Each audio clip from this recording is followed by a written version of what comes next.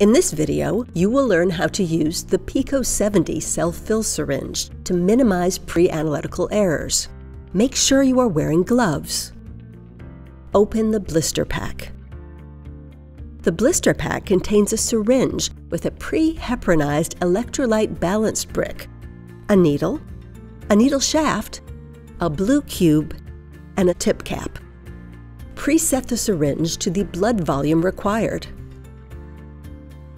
Expose the needle shaft by holding onto the syringe barrel with one hand and pulling the needle sheath straight off with the other hand without twisting. Immediately after you have taken the blood gas sample, prepare the sample for expulsion of air and mixing. Remove the needle by placing it downward on the blue cube, which should be placed on a flat surface. Discard the needle and cube into a sharps container. Visually inspect the sample for air bubbles. Dislodge any bubbles by gently tapping the sides of the syringe right after sampling.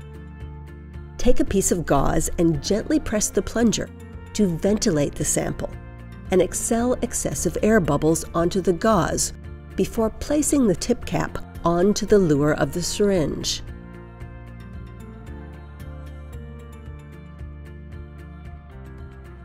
After expelling air bubbles, mix the sample to dissolve the heparin. Mix the sample by inverting it several times. Do not shake the sample vigorously, as this can result in hemolysis. Make sure the syringe has a patient identification label attached to it before you leave the patient. Always follow your hospital's procedure on patient identification.